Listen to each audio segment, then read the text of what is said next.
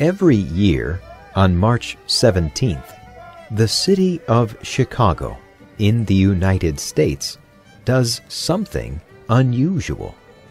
They change the color of the river that runs through the city. They use food coloring to turn the water green. They use about 18 kilograms of this vegetable-based dye for the water. They do this to celebrate an Irish saint, St. Patrick. Many St. Patrick's Day celebrations involve a lot of food and drinks. Some of the food and drinks are green too. Another tradition is to wear green.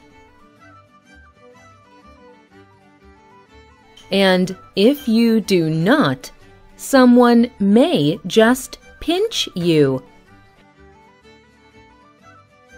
But Chicago is only one place that celebrates St. Patrick. People in cities and countries around the world celebrate him. St. Patrick is the patron saint of Ireland. He is known for his religious work on that island. In the 17 and 1800s, large groups of Irish immigrants moved to the United States. This spread St. Patrick's Day celebrations to many communities there.